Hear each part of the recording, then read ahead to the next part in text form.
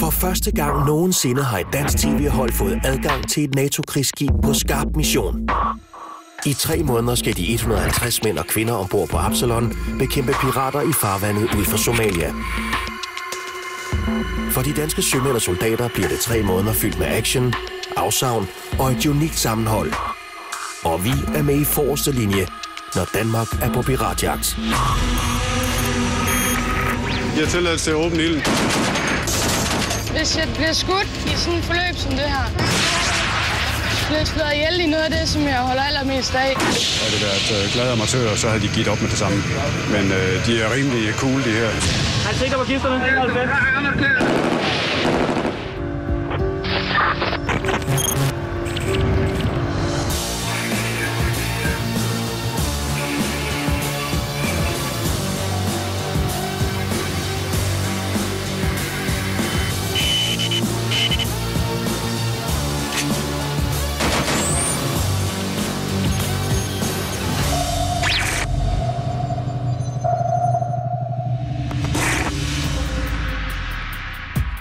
Det er formiddag på det danske krigsskib Absalon, men langt fra en helt almindelig formiddag. Absalon har i et døgn forfulgt et kapret piratmoderskib med 25 pirater ombord.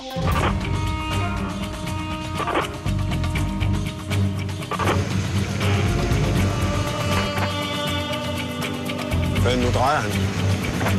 Ja, vendt 180 grader, han ikke? Prøv at se på flere nu. Krigsskibet har nu afskåret dem muligheden for at flygte, og en kamp er derfor uundgåelig. For Carsten, Absalons kaptajn, er missionen klar.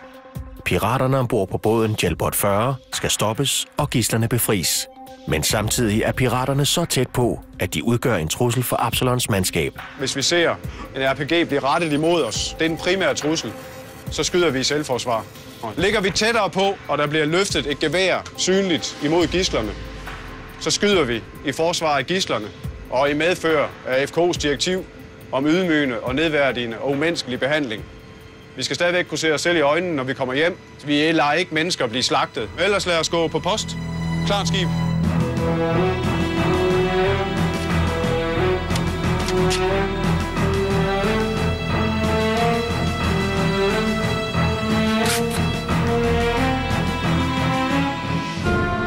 I operationsrummet går Absalons ledelse i højeste beredskab. På grund af truslen fra piraternes panserværnsvåben iklæder de sig alle kampuniform. Det er første gang på missionen, at truslen fra pirater har været så alvorlig, at også ledelsen ombord må iføre så tungt og brandhæmmende udstyr. I operationsrummet står Carsten klar. Ved hjælp af Absalons kraftige kameraer kan han følge med i aktionen på skærmene og se hver eneste bevægelse, som piraterne foretager sig. Mike Popper her, Mike 1. Tak for det. På det nederste dæk står militærpolitiets gruppefører. Hvis aktionen lykkes, er det ham og hans hold, der skal indsamle beviser på piraternes båd. Men indtil han får lov til at rykke ud, fungerer han som et ekstra sæt øjne for Carsten. Så er det så mit job at observere over mod Jelbot, og så komme med meldinger til dem. På et andet dæk står folk fra det specialtrænede frømandskorps. De er udstyret med den store dysekanon, som de er klar til at affyre, hvis piraterne modsætter sig Absalon og Carstens ordre om at overgive sig. Det vil Carsten og besætningen have en klar fornemmelse af inden længe. B14 afsikrer! Afstand 480 meter. Afstand B14 klar!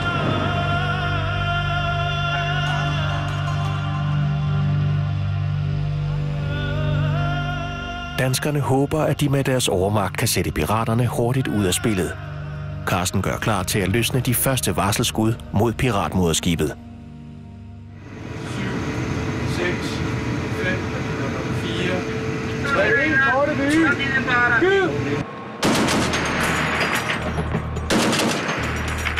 Begynd at råbe på elraden. Igennem den store megafon, elraden, råber Absalons somaliske tolk til piraterne, at de skal overgive sig.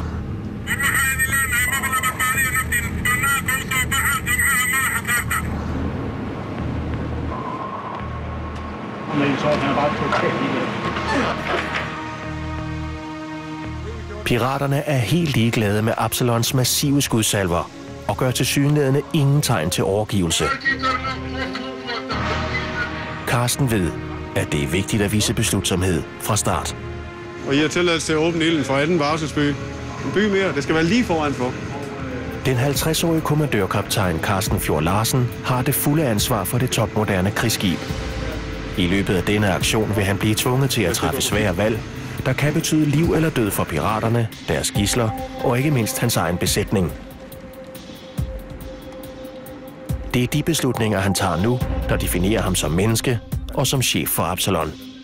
Inden jeg starter, eller vi går i gang med sådan en operation, så er jeg nødt til på forhånd at gøre op med mig selv, hvor går grænserne.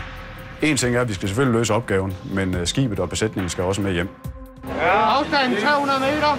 Det skal ligge 10 meter foran. Stadigvæk. Afsikre. Med en kolde by. Skyd!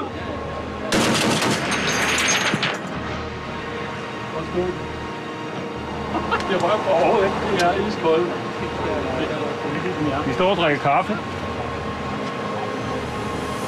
Det er nu helt tydeligt for Carsten og resten af den danske besætning, hvilke pirater de har med at gøre. Havde det været glade amatører, så havde de givet op med det samme. Men de er rimelig cool, de her. De ved godt, hvad de har med at gøre. I operationsrummet beslutter Carsten at gå et skridt videre. Det er tid til at tage tungere våben i brug for at stoppe piraterne og forhåbentlig befri gidslerne. Jo. Han giver ordre til, at elitesoldaterne fra frømandskorpset skal affyre varselsskud med granater fra dysekanonen. Jeg afgiver dyseskud.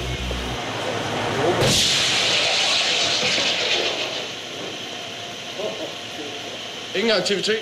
Det er godt nok koldt i røven. Okay, min intention nu er at give dem lov til at skyde vandtanken agterst i bagbords side med sniper. Hverken maskingeværet eller granaterne, der har ramt foran og bag piraternes båd, har nogen effekt. Carsten beslutter at optrappe situationen og lade sine folk skyde direkte på piraternes båd. Da gidslerne efter al sandsynlighed er gemt under dæk, er det en ordre, der skal udføres med uhyggelig stor præcision.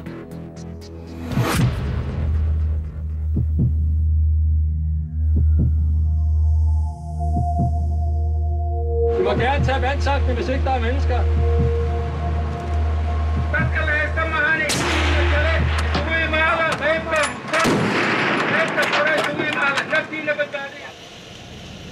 Jeg tæller 1, 2, 3, 4 paks i midten. Og jeg kan tælle RPG tydeligt. Helt ned agter. Sidste mand ned agter. Står med den over. Ja, han står med den op på skulderen. Han har sådan en rød trøje på-agtig. Den direkte beskydning gør tilsyneladende piraterne nervøse. Men de overgiver sig stadig ikke. Tværtimod. Er det ikke gået i stilling, hva'? Nej, han er ikke gået i stilling. Han står stadig ned agter med våbnet op. Jeg er med våbnet oppe. Han har den på skulderen. En RPG er en alvorlig trussel mod Absalon. En granat vil kunne skyde hul i skroget og i værste fald ramme skibets hjerne, operationsrummet, hvor Carsten og den øvrige ledelse befinder sig. Og 9-0 fra Rastek. Vi kan stadig observere en person med RPG på skulderen. Roger, jeg modtager. Chef, der er blevet bragt våben frem. Ja. Jamen altså stående ordre, bliver løftet en RPG imod os, så skyder vi selvforsvar. Det er smig til jeres håndtering, der er tvivl om, der bliver bragt RPG foran skib. Og chef, jeg har lige sagt til dem også, at hvis der bliver løftet en RPG, har jeg sagt til sniperen, så skyder vi. Ja. Så alle er oppe på tæerne nu, ja. Og skarp fokus. De største dilemmaer møder du nok, det gør jeg, i den proces, der er op imod, hvor du tager beslutningen om. Det er sådan, jeg vil gøre. Det er sådan, jeg ønsker, det skal være. Det er det, der skal være målet. Fordi der kommer man igennem alle de her tankeprocesser, hvor man tænker, hvad nu hvis? Hvad nu hvis du vurderer situationen forkert? Hvad vil du så gøre? Der er den her sunde usikkerhed, den her sunde tvivl, som jeg mener bør være der til enhver tid. Ikke at tage noget for givet. Men det her dilemma, som man oplever, er du nu sikker på, at din vurdering er rigtig her? Har du nogle garantier? Nej, det findes ikke.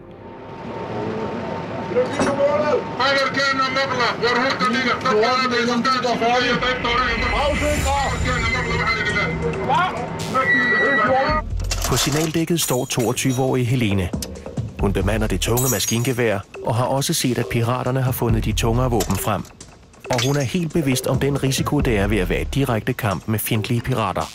Hvis jeg bliver skudt i sådan et forløb som det her, så har jeg sådan set blevet slået ihjel i noget af det, som jeg holder allermest af. Det lyder fuldstændig psykopatisk. Ikke desto mindre, det er mit job, og det er noget af det, jeg brænder for. Og det er en af grunden til, at jeg søgte i søværnet, det er for at komme ud og jagte de her pirater. Så når man står i sådan en situation, så har jeg jo opnået præcis det, jeg vil med mit job, ikke? Og så ved jeg, at hvis jeg bliver skudt nu, så ved dem derhjemme også, at jeg er blevet slået ihjel i det her, som er en af mine store drømme, ikke? Med korte fyre! Skyd!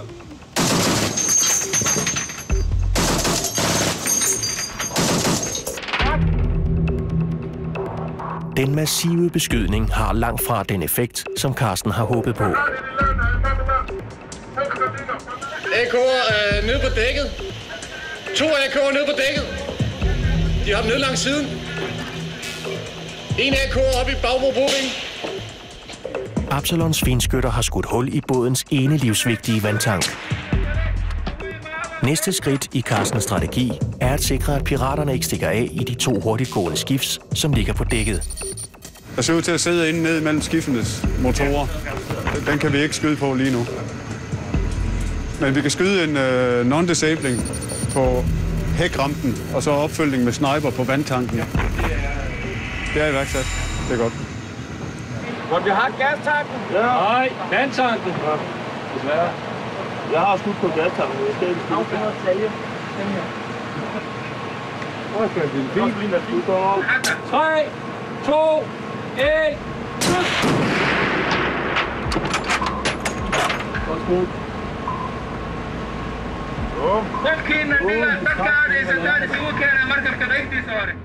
Men pludselig sker det, som besætningen på Absalon frygter. De gestikulerer til, at gidslerne skal gå ud foran. Vi fortsætter med at lægge tryk på dem og begynder at skyde ind i deres hjælperum. AK bag gidslerne. Han sigter på dem.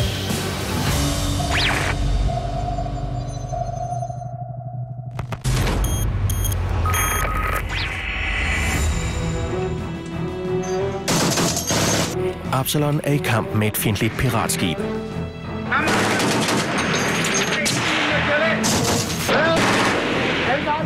På trods af talrige skudsalver, både foran og direkte på piraternes båd, er der ingen tegn på, at piraterne vil overgive sig til kommandørkaptajn Carsten Fjord Larsen og hans besætning. Piraterne har lige trukket deres mest desperate og kritiske trumfkort. De forsvarsløse gidsler. Gestikulerer til, at gidslerne skal gå ud foran.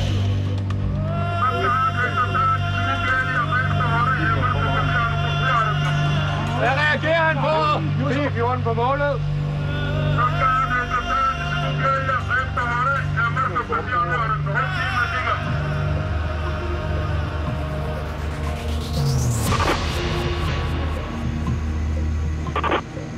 I operationsrummet er kaptajnen og hans kolleger usikre på, hvad piraterne har tænkt sig at gøre. Enten er de ved at overgive sig, eller også vil de bruge gidslerne som levende skjold mod Absalons kugler. De vælter ud. Ja. Afsikre! Chef, skal vi ikke få smirene i båden? Det ser ud som om, de vælter ud lige nu. Ja. Ja. Men nu skal vi lige være sikre på, hvad der sker. Så Det var bare for at være klar. ja. Stå lige lidt med våben. Hold ind. Ja, det er modtaget. Hold inde. Vi holder ind med skydning og se, hvad der sker nu her. Kør lidt til bagbord med den. Det er gidslerne, vi har der. Kør nu tilbage til ham. Det går hurtigt op for Carsten, at piraterne ikke er ved at overgive sig. Gidslerne bliver tværtimod gennet frem til de vandtanke, som Absalons skytter netop har beskudt. De er ikke klar til boarding. Nej, annullér boarding. De toptrænede elitesoldater i frømandskorpset var ellers helt klar til at boarde piraternes skib og befri gidslerne.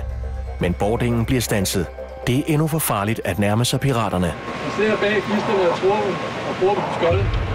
Jeg tror, ham med redningsvesten, det er lederen.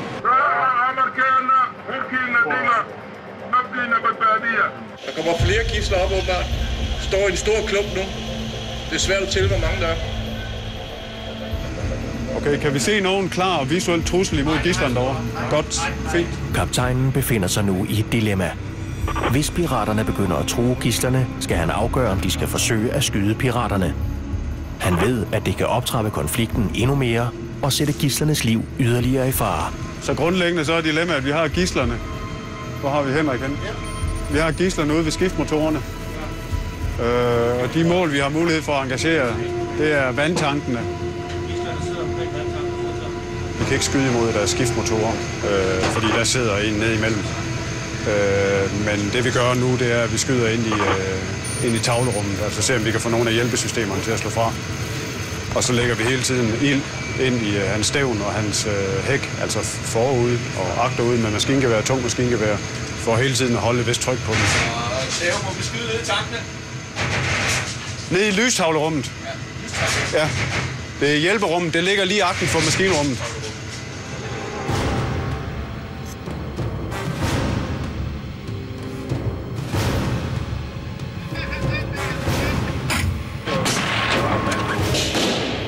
Ingen reaktion fra gidslerne. Ingen reaktion andre steder. Og der bliver afgivet flashbang. Stadigvæk 100% fokus på, hvad det er, der sker derovre.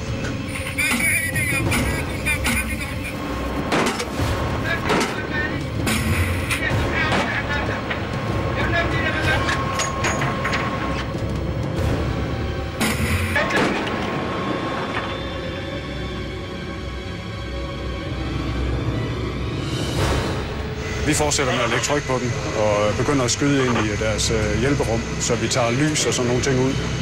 Strøm, hvis vi kan det. Skyder i skorstenen nederst. Og eventuelt lægger pres på en af lederne ved at skyde med sniperskud tæt på ham. Så det er der, hvor vi er lige nu. Men pludselig sker det, alle har håbet på at undgå. Tydelig sigte. AK bag gidslerne. Han sigter på.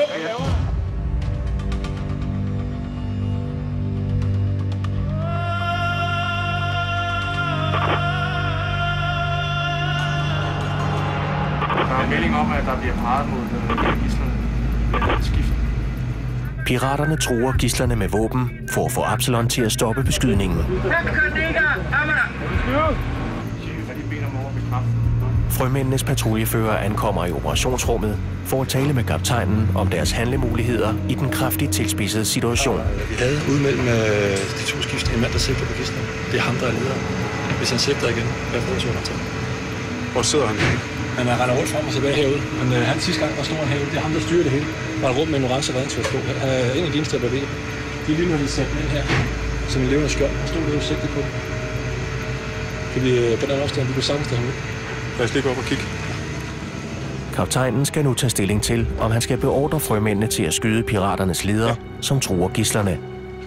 Det er en afgørende beslutning, som i yderste konsekvens kan koste et eller flere menneskeliv. Derfor insisterer han på at få fuldt overblik over situationen. Hvor fanden er han henne? Han er inde i overbygningen. Jeg spørger, om det er bare, hvis en situation den kommer igen. Det er ham, der styrer gennem den. Ja. Kan I skrive efter noget af hænderne på? Ja, de sidder og tror gidslerne også. Kan I tage skorstenen ud? Skyde ned af skorstenen? Det går godt. Kan vi skyde noget af det selv ved siden af? Ja. Carsten afgiver sin ordre. Frømændene skal skyde skræmmeskud helt tæt på piraten, der truer sine gidsler med automatvåben. Hvis der sker noget igen med ham, Torsten er sigter på, vi må ikke tage ham ud, men vi må godt skyde noget disabling ved siden af ham. Okay. Den måde, han sidder med den på, der er det sådan on-off. Ja. Det er ikke nogen konstant visuel trussel, og der er ikke kaldt noget ud deroverfra. Nu skyder vi nederst i skorstenen, og så prøver vi at skyde en non-disabling tæt på ham. Og ser vi, hvad reaktionen er. Kaptajnen instruerer frømændenes leder i, hvornår hans folk må skyde mod en pirat, som ligger an til at skyde et gidsel. Hvis han sådan, for til alvor tager skydestilling og tager ladegreb, så kan de skyde ham for at beskytte gidslerne. Det er klart, der skal være den her konkrete trussel. Det dilemma, der er, hvornår vil du skyde på en pirat, som ligger an til at skyde et gidsel. Og det er jo en beslutning, du skal leve med bagefter os. Og det er ikke et spørgsmål om jura, i mine øjne. Det er et spørgsmål om etik og moral. Og egentlig, at der er nogle mennesker, som er i en fuldstændig udsat situation, som ikke har nogen handlemuligheder. Handler jeg nu rigtigt på deres vegne? Træffer jeg de rigtige beslutninger? Men det er man nødt til at tro på. Man er nødt til at tro på de valg, man har truffet der. Og så håbe på, at du har den lille portion held, der også skal med. Carsten har is i maven. Han giver ordre til, at skytterne skal skyde endnu mere i stykker på piraternes båd. Det skal vise dem, at det ikke har hjulpet dem at føre gidslerne frem på dækket. Siger han ikke gasflaskerne? Jo! Så lad os snakke nu rundt. Ja. Du tager skorstenen. Okay. Nu kommer. Alfa 7 tager skorstenen. Alfa 8. Vi kan nakke gasflasken. Ja, prøv at skyde på dem. Vi skal have non-disabling fire med TMG ude i stævnen. 5 byer. I vandlinjen. Med 5 korte byer! Skyd! Op!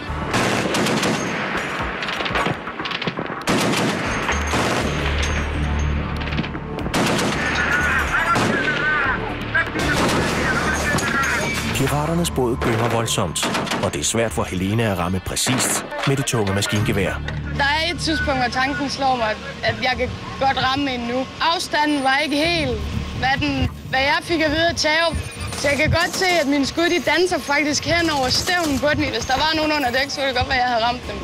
Så løber en med AK, og manden med AK fra bevægede sig midtskibs op imod skibene bag gidslerne. Han står bag dem med en AK'er. Nu står han faktisk helt over til højre i den der klump der. Han er bevæbnet. Nu står de og gestikulerer et eller andet til os. Ingen reaktion. Ingen reaktion fra gidslerne. Jo, de vinker. Så siger vi, at vi skal smutte. Ham, der står og peger. Der står og vinker. Ham, der går nu. Ja. Og to af alle pæne gidslerne står og vinker os væk. Det kan godt tyde på, at de bliver troet skidt.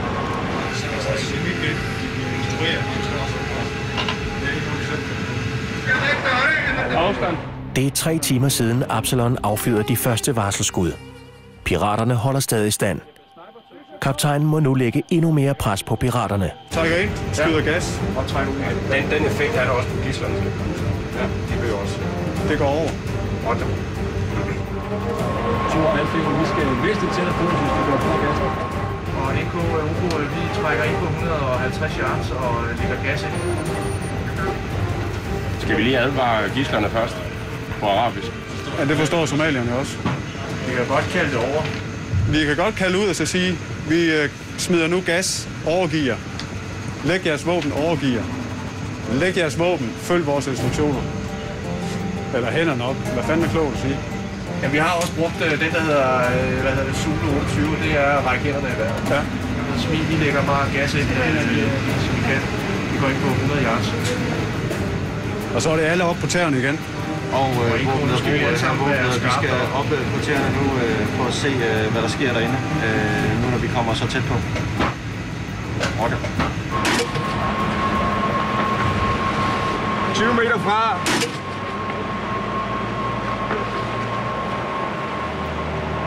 Nej, det er ikke nogen effekt, det der. Kort. Han sigter på gidslerne.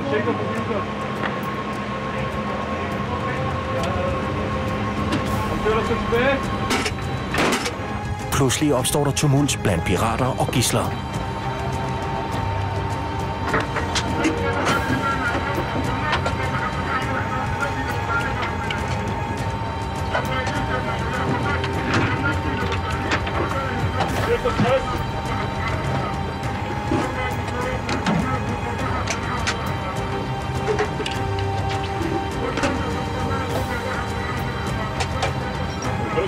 Piraterne flyder op imellem skibene nu. Ja.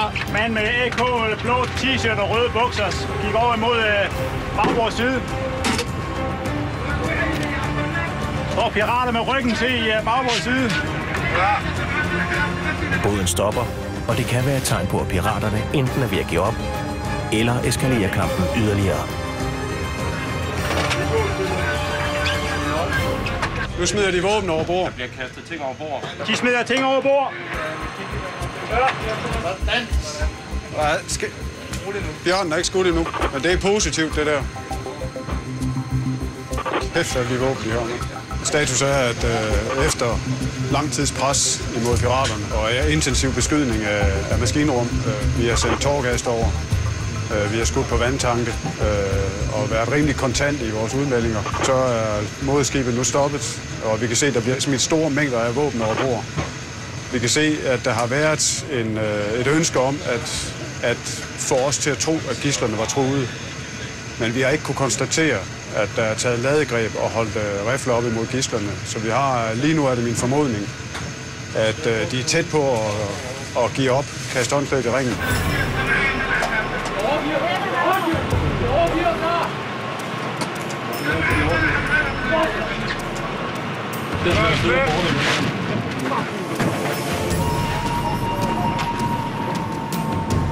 Efter 4 timers duel har piraterne nu tilsyneladende givet op.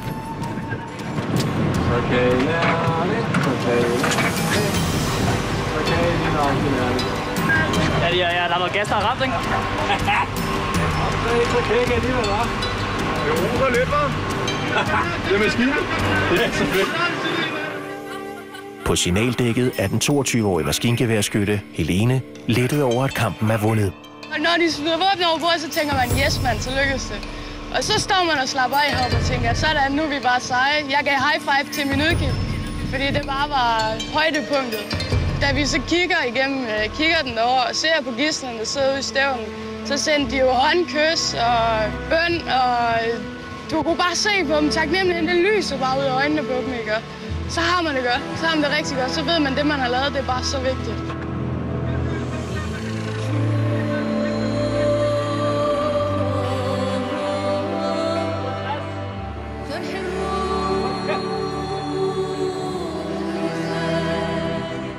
Selvom piraterne nu har kastet våben over bord, kan det stadig blive en farlig boarding for frømændene. Uden sikrede gidsler er situationen ikke under kontrol. Og de næste minutter vil vise, om gidslernes glæde og lettelse kan vare ved. Overgang til smidboarding. Smidboarding, hold tørn til.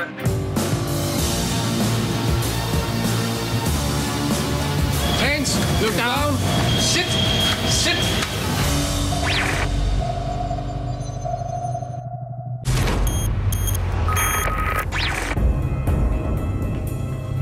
På det danske krigsskib Absalon har Carsten Fjord Larsen og hans besætning udkæmpet et 4-timers slag med desperate pirater. Ringe 69. Status for omstilling til boarding.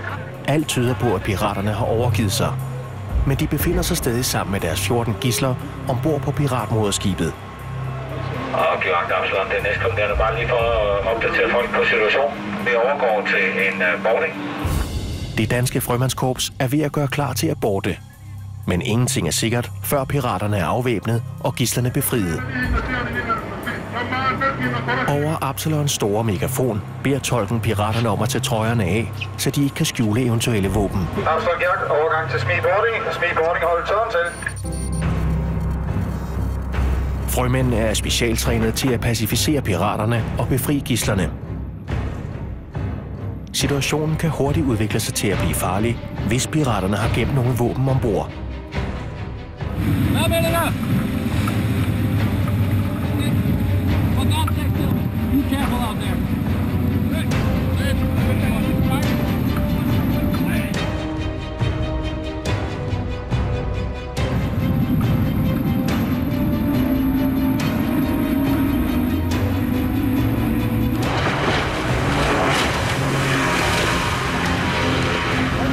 Hvis piraterne virkelig har overgivet sig, kan gidslerne endelig befries fra deres fangenskab. Det frømændene skal, er at sikre piraterne fra første øjeblik.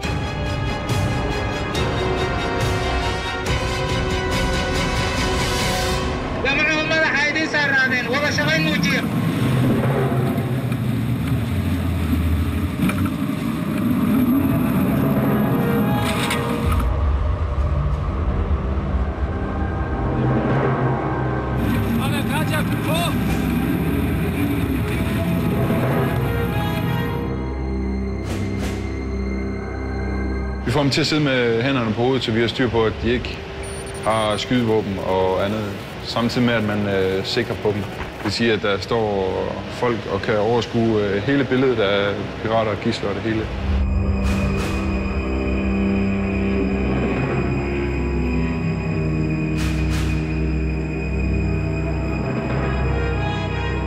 Piraterne har indset, at spillet er tabt og forholder sig roligt. Frømændene får hurtigt kontrol over situationen, og næste fase af boardingen kan gå i gang. For eller fri? Militærpolitiet bliver nu sat i gummibåden. Jeg vil gerne have en melding, hvis jeg ser, at der er noget aktivitet oppe på tælbunden. FB'erne står med hænderne over hovedet og er kravt. Ja, er det modtaget? Sammen nede ved Bondi Island. Ja, styr på side. Ja.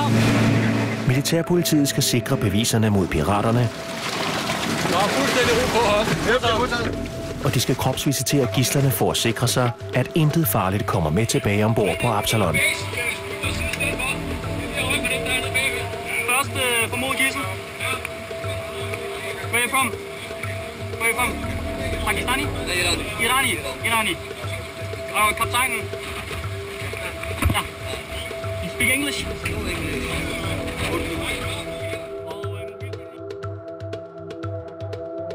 Mens militærpolitiet clearer alle gidslerne, skal boardingholdet nu i aktion. Boardingholdet afvendinger våben. Ja, I skal være klar til at bemande begge både. Boardingholdet skal stå for at transportere både gidsler og pirater tilbage til Absalon. Piraternes moderskib har fået så mange skud, at der er risiko for, at nogen er blevet ramt. MD, gruppefører, er det ikke korrekt forstået, at I tager gidslerne over før? Ja, det er korrekt. Det er mindre, der er nogen sover, så tager vi det efter. Nu får vi lige gidslerne over først, så må de vurdere situationen. DJ, som er gruppefører i militærpolitiet, står klar på Absalon for at varetage den vigtige opgave at tage imod gidslerne og derefter piraterne. Jamen, Mike Popper her. Der sker jo det faktisk lidt utænkeligt, ikke? At det var de overgav, så det havde jeg sgu ikke regnet med. Nu er de jo rimelig stille og roligt over, ikke? De har taget tøjet af derovre, det har vi jo bedt dem om. Så der ikke, så de måske ikke har noget skjult våben, altså. Men det gik jo fint nok, kan man sige. Der var ikke nogen indtil videre døde og såret. Men altså, de fik del med mange skud. Altså, de var sat med kold i røven, kunne vi se, ikke? Jeg tror ikke, vi finder nogen våben. De har kastet helt lort over på, kunne vi observere. Så det var fint nok. Og vi går an.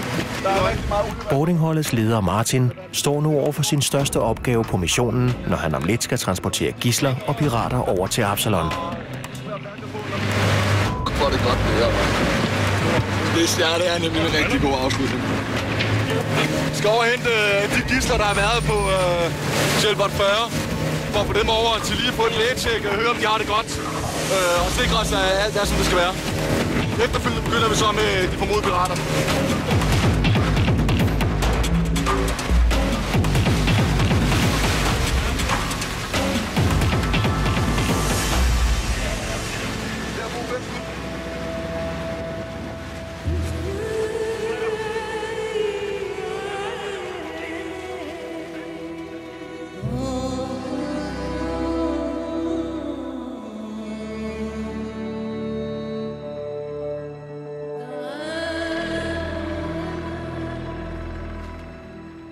I de sidste 4 timer har gidslerne været usikre på, om de kunne beholde livet.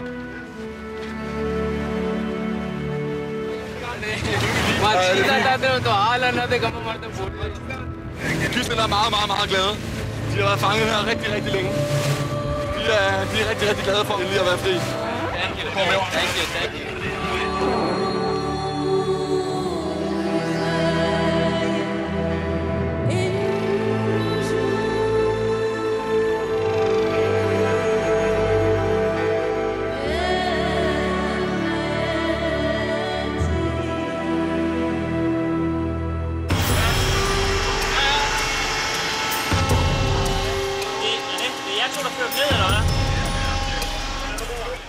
De første hold gidsler ankommer til Absalon.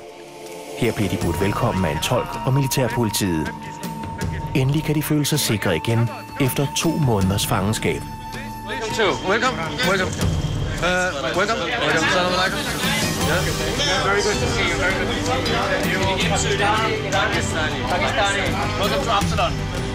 Hello everyone. Follow me. For at kunne identificere gidslerne, sørger DJ og kollegerne fra militærpolitiet for, at alle bliver fotograferet. Somali, Bartania, go.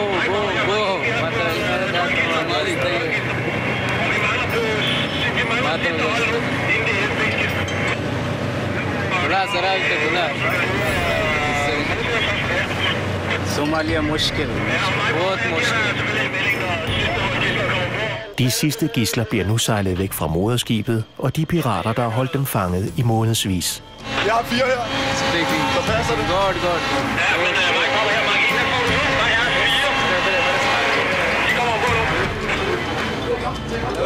Velkommen.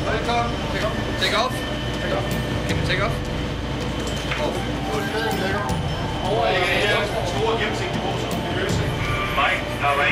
Mike Power. Welcome.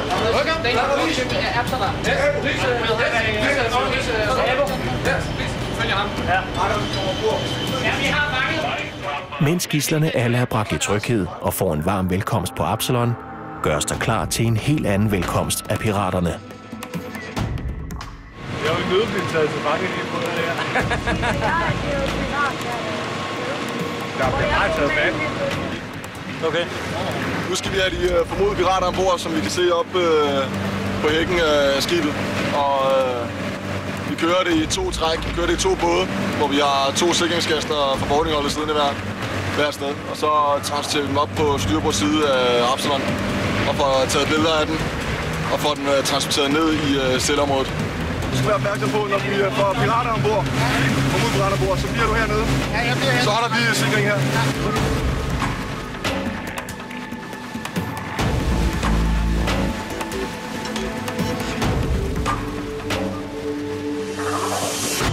Har du fået de sidste 4 ind nu? Ja, det er korrekt. Vi har 14 gidsler ombord nu. Welcome to Amsterdam. We will take very good care of you. You're now all free, so relax. Gidslerne skal hjælpe NATO-styrken med at vidne, så piraterne kan blive retsforfulgt. Okay.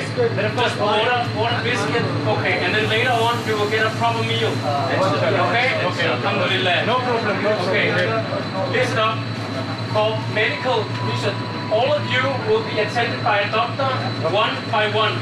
You understand? Could you please translate it? Ivan! Styrbord! Og der er ingen pis her med dem der. Det er hard approach, det der. Okay. Vi starter med at lægge dem hernede, og så ryger vi dem op. Og hvis der er nogen, der begynder at stikke foden ind der, så sparer du dem bare, så de skal ikke derhen og ligge. Hvad? Vi sidder her og sikrer. Så kommer fra bordet op, så er en af jer, der fører dem. Vi fører dem begge to op, ja. Og der holder du bare øje på dem, og hvis der er nogen, der lader noget, så lægger du dem bare ned. Er I klar? Yep. Klar. Resten er... I er nok til resten efter. Kom en tysk gang. Nej, vi skal ikke snakke sammen. Mens gidslerne er i sikkerhed på Absalon, skal boardingholdet nu sørge for at få piraterne over til det danske krigsskib. Vi er klar. Og meget glad, så lige at komme fat i. Luk op! Ja, amen. Ja. Boardingholdet ser over. Hands up. Hands. Look down. Look down. Du er min sidste Come on, hands. Stand up. Down. Sit down. Hands. Turn. Stay. De danske soldater optræder bevidst kontante for at holde de somaliske pirater i en tilstand af chok. Down. Sit. Stay. Sådan. Hands up. Hands. Look down. Sit. Stay. Det er sidste mand. Ja. Altså, på den her. Ja. Hands. Look down. Sit. Stay.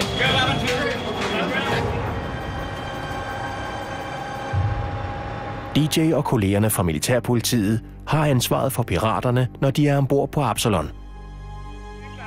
Sprossen er glade ved det, så forlader du Down. Look down. De skal også passe deres arbejde lige om lidt. Siv, det er så det sidste hold nu. Jeg tror, der er den, der kommer her, så tror jeg, der kommer en til.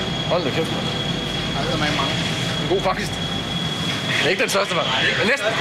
Næststørste. Næststørste? Ja. De siger ikke så meget, de er jo helt stille, kan du se. De opfører sig pænt. Så de sidder lige der og hygger sig. Det er også lige med viser, man er over på det samme, ikke? Look down! Turn! Turn! Turn! Stay! Come on! Stay down! Hos DJ og Stine er glæden og lettelsen over en vellykket aktion stor. Hvad siger du der? Er der ikke haft bjørner før? Jo, men det var jo bare 7 sidste gang. Det her, det er jo med gidsler og helt vildt. Ja, det mangler bare nogle døde og sove, så vi får det igen. Det behøver ikke. Når jeg transporterer pirater, så er det bare fjeset på, altså det sure fjæs. Og så er jeg sgu pisse ligeglad. Altså, de skal bare høre efter, hvad jeg siger. Og der bliver råbt lidt, og der bliver talt højt. Og det er for at få respekten, så de ved, at de skal sgu ikke gøre noget. Men det er lidt svært at forholde sig til, at det er pirater. Det finder jeg nok først ud af bagefter. En aktion, der har varet mange timer, er endelig afsluttet. Og i operationsrummet er det blevet tid til at evaluere forløbet. Uden at forfalde til selvfedme, så kan vi godt tillade os at sige, at det er sgu okay. Vi gjorde en forskel i dag. Det vi planlagde var også det, vi eksekverede, og hele organisationen spillede rigtig godt sammen. Så det er jo en sand fornøjelse at kan sige well done, og tak for i aften. Rollerne er byttet om, og mens piraterne nu er fanger i Absalons bure, får gidslerne lov til at føle sig som frie mænd.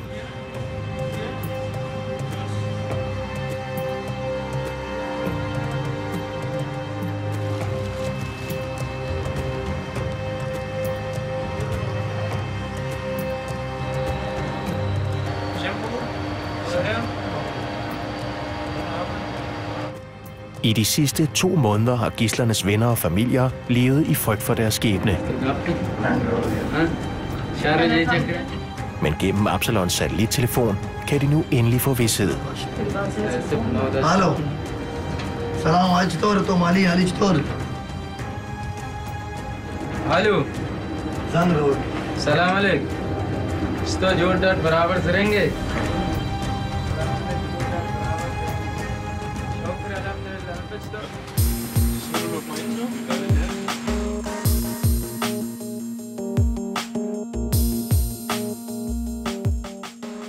På signaldækket står den 22-årige maskingeværskytte Helene med satellittelefonen. Hun har haft den mest dramatiske dag i sin korte karriere, og hun ringer hjem til Danmark for at dele den med sin far. Det var en speciel oplevelse. Da smiholdet kom over, der sad gidslerne ude foran på den. Og så stod vi og kiggede på dem gennem kigger, og du kunne bare se taknemmeligheden igennem deres øjne, mand. De sad og gav os håndkys og alt muligt. Det var mega fedt. Så har jeg bare gjort en forskel. Så jeg var jublende lykkelig.